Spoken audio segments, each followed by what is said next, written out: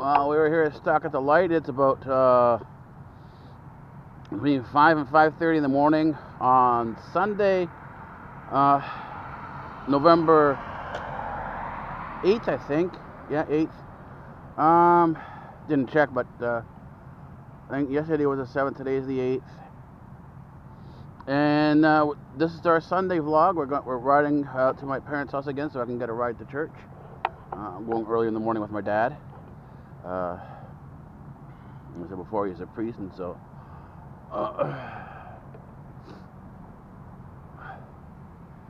yeah. So this is this is the first time riding like this.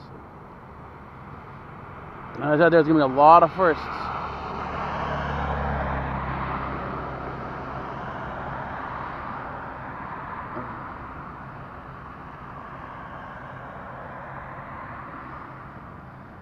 Should be ready to go in about 10 seconds. That's what the do not walk sign is flashing, and it's got 4 seconds, 3, 2, 1, 0, and it's turning yellow, so this is our time to go.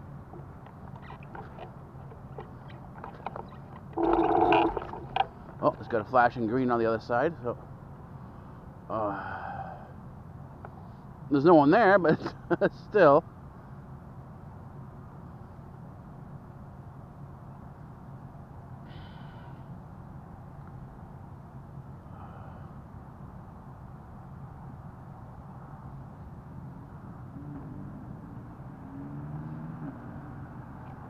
There we go.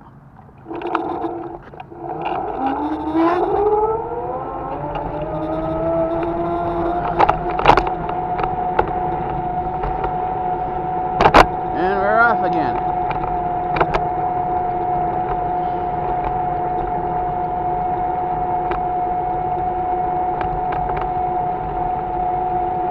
It is night, but it's not night because it's early morning and it's not daylight out yet.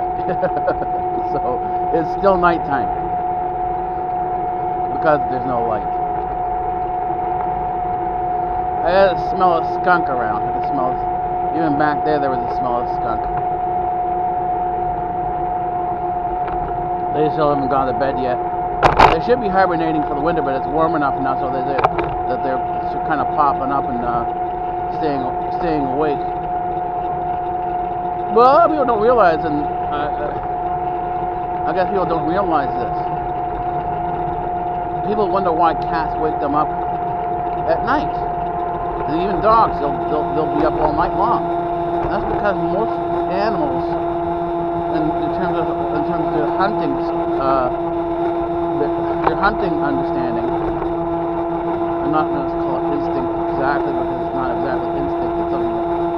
In some ways, it's a learned behavior, but they're nocturnal animals. They're awake at night, and they sleep during the day.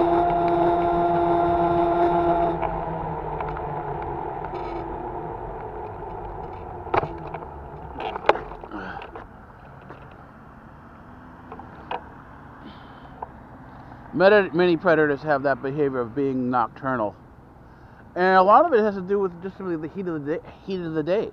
It's too hot to do anything after about 1 o'clock, 2. It's too hot to do anything. So the animals just, if they can, find a bit of shade, and then they go to sleep. They sleep through the heat.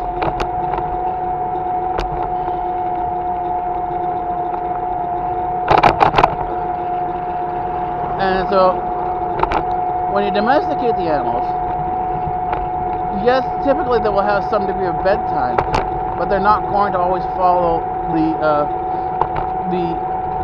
the standard you set at the house, because they have a different, in terms of their biorhythm, they have a different biorhythm than we do.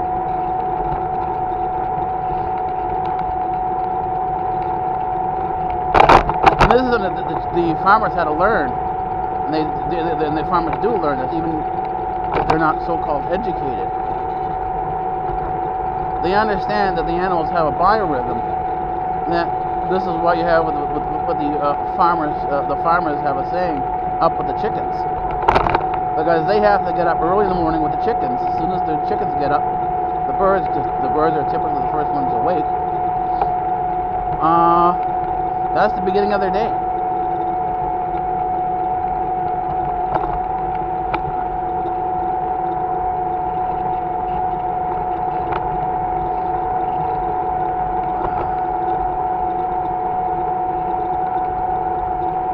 It is a bit difficult to continue to have the conversation here, because there's always lulls between the different topics we could talk about. There's no sort of interaction or feedback. Well, this is where it sort of pops into my mind right now. This whole thing with the election of Joe Biden is about. See, I watch a variety of different commentators from both the left and the right. That's actually how I found Lionel LeBron. Is that initially before 2016. He was on the left side with kind of with Bernie Sanders, and his initial move with Trump was because when Bernie Sanders got screwed over by Hillary Clinton in the primaries, that's when he started shifting towards Trump. But he didn't think Trump was going to get elected. He was talking about the elections being a selection that an elite group of people decide who's going to get elected, and that's it. He's actually come full circle. He's back to the whole view now that the election is merely a farce, that presidents are selected, like Joe Biden is, and not elected. And it's interesting to see how the character through these times develops, but at the same time, as much as the character develops and in some cases evolves, there's things that always remain the same.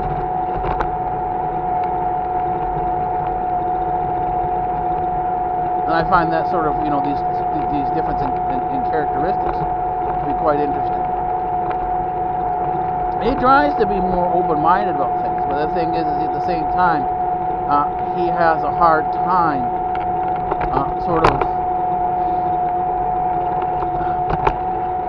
and this is hard for everybody, getting outside of yourself. How do you stand outside yourself? And that means being able to see without your ego and your perspective getting in the way. See, first is your ego, and then there's your perspective. To truly see, to be enlightened, you have to stand outside of that.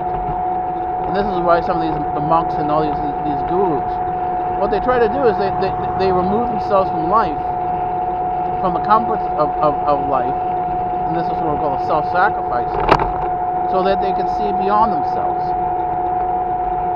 That's the mechanism. That's the method of meditation, is to remove yourself from yourself, to see beyond.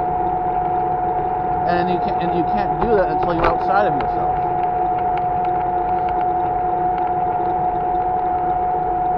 Well, these things, and this is where it gets complicated. Is that Yvette Carnell, she's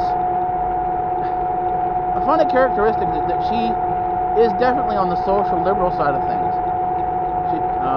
She's somewhat of a Democrat, but she's angry at the Democrats because of what the Democrats have done to the black people. And this is the funny thing is, people say, "Oh yes, the Republicans and Donald Trump doing things to the bad." And it's not that the Republicans aren't necessarily racist in many cases. It's what happens is that the Democrats have been done more damage to the black community than anyone else. And it is because most politicians, and there's this show you can watch called Yes Minister and Yes Prime Minister. From the BBC. It's an old show. It's not new. And you can see how the bureaucracy really kind of gets in there and really screws things up. So that when you're talking about big government and government getting involved in things, you can sort of see how these things become problematic.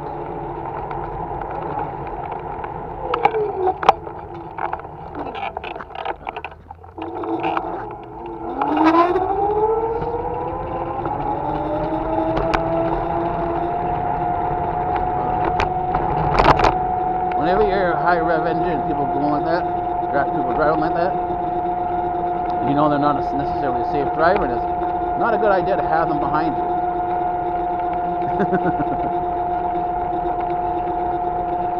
Fortunately, my scooter is well lit, and it shouldn't be much of an issue if they go around.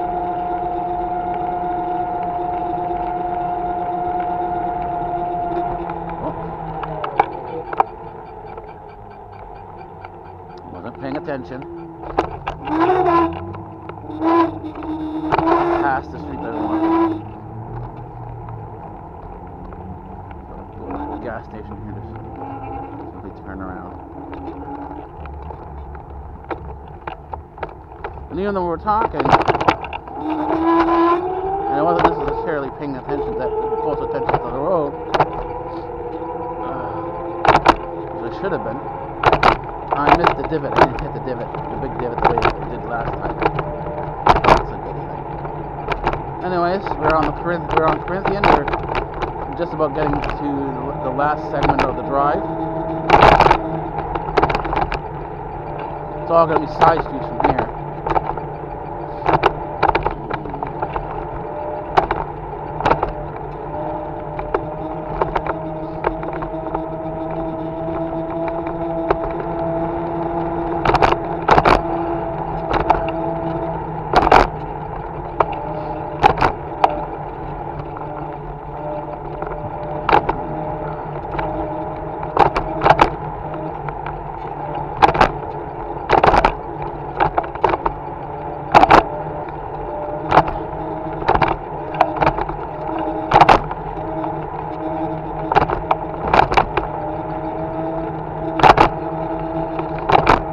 It is a bumpy road, but what happens is that there's a touchy brake again.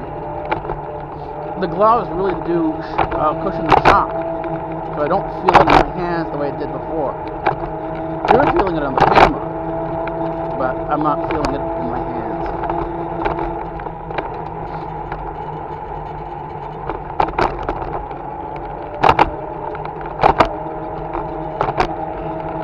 That's why you know it's not that cold out. I could have worn other gloves. These gloves are more shock absorbing than the other ones are. So, best to wear these. They're my riding gloves.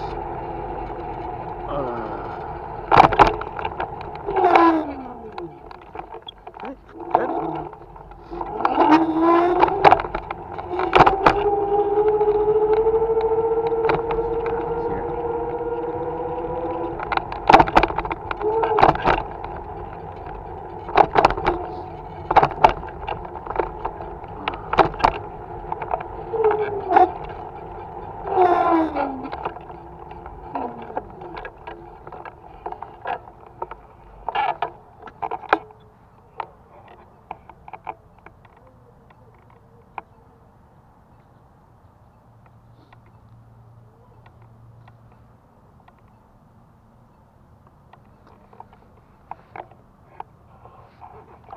We're going to have to get off the bike and press the walk button.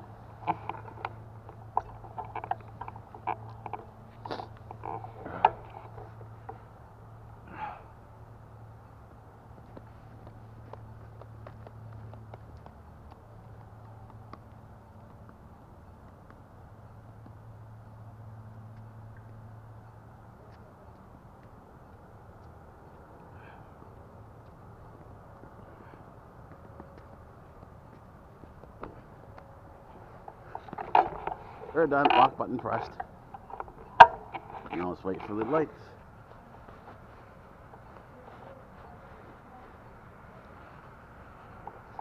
– 15 seconds.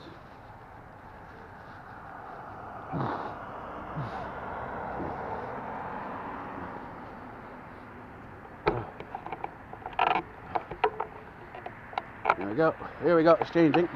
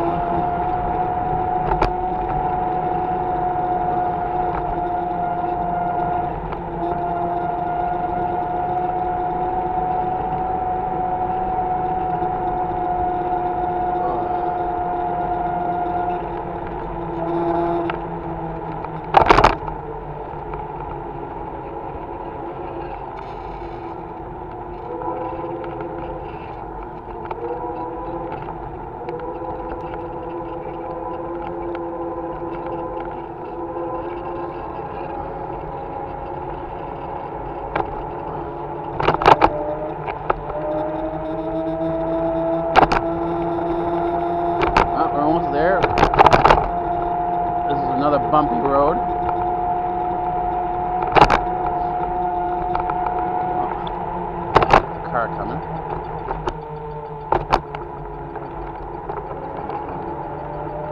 Across there.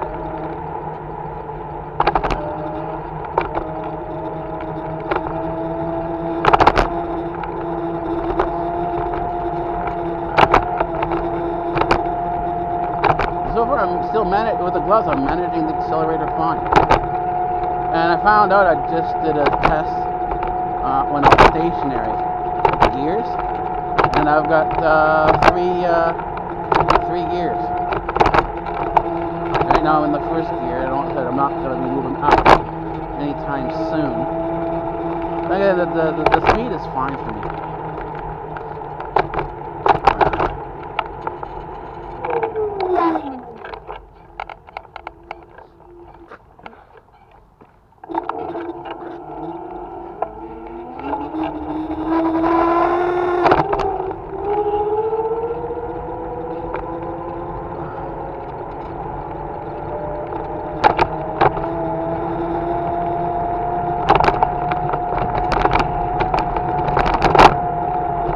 Even though the headlight is tiny in terms of its diameter, it is pretty powerful.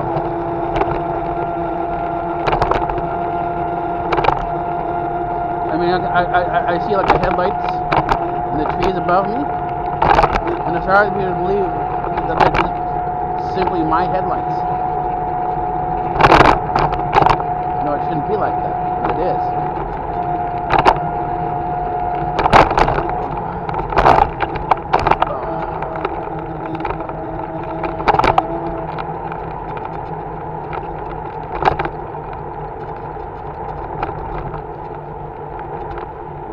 Stop sign here.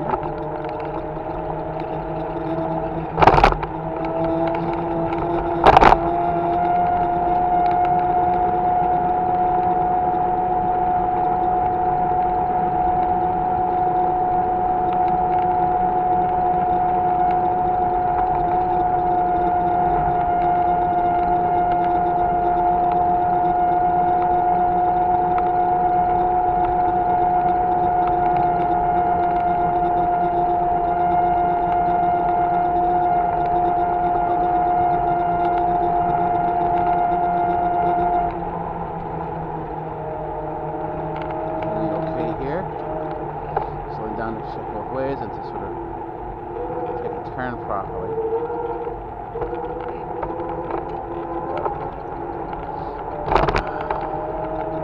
Well, that's about it for this segment of the vlog anyways.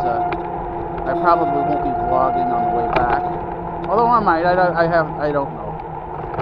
It really depends on how I feel. Sometimes if if I'm kind of groggy or not necessarily feeling the best, I need to concentrate on the road more than just simply vlog. It is a bit of a distraction, not too much, but a bit of a distraction to both vlog and drive at the same time. I'm not actually holding the camera. This is a GoPro, and it's attached to the handlebars. So, anyways, we're here. This is it. This is our stop.